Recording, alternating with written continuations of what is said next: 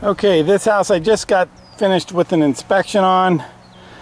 It's about a 7-8-year-old home.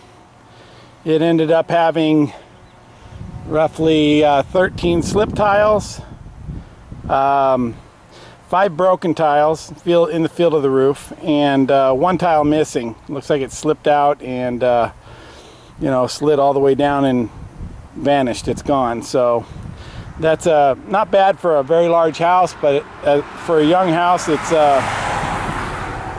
not uncommon either to find that sort of stuff. So even if you think you have a newer home, it doesn't mean that you don't have things beginning to develop on that roof. So go to our website and you'll see many more video examples of different types of roofs and situations.